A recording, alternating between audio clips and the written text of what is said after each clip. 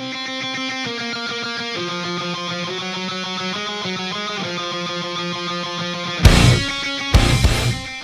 everybody, what's up? Marvel here from Marvel Tech. I'm doing a quick video on how to turn your laptop into a desktop. So a couple things you're going to need for this project. You need a laptop, of course, that's crucial. You're going to need a keyboard, preferred with USB. You're going to need speakers, a monitor, VGA cable, and a mouse. Again, preferred to be wireless because the less wires the better. So this is going to be a low cost project. I did buy all this stuff, and altogether it came out to be about $200. I bought it all from Walmart. Great stuff there. Yeah, so about $200, maybe a little more if you get it shipped or whatever. I'm not going to say it's going to be exactly $200. Could be a little bit more, could be a little less, as long as you know how to find the good deals. So I'm going to go ahead and switch over to the camera and continue from there. Alright guys, so here we are.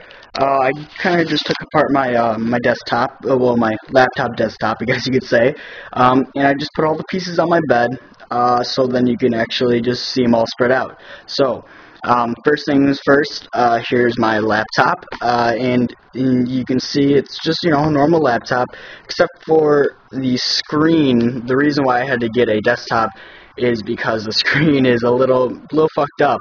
It looks like Rorschach, but I mean it looks pretty cool, but not good for me.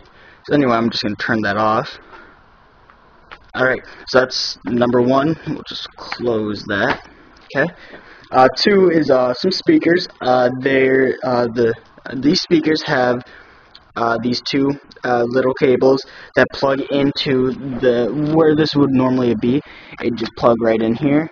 And I don't think they'll be this color, but you could probably find one with the appropriate colors. But you basically just put it in the microphone and the speakers part. So yeah. Okay. I have my AVG cable, which my VGA cable, which for those of you who don't know, this one end plugs into the laptop, and then one end plugs into the monitor, which is next.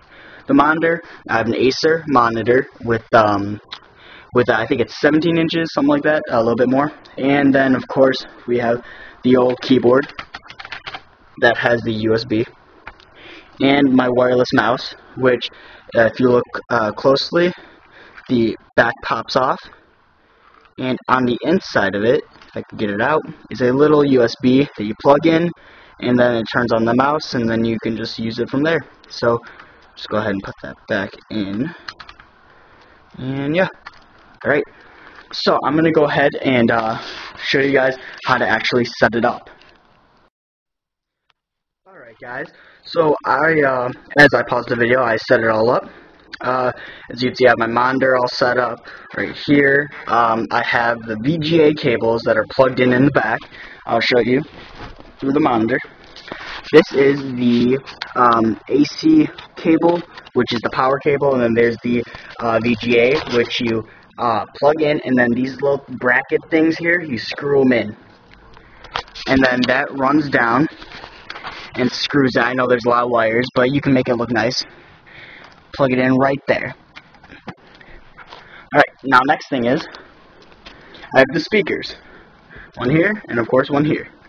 Take those, and you also have to, I'll go in the back of it, show you.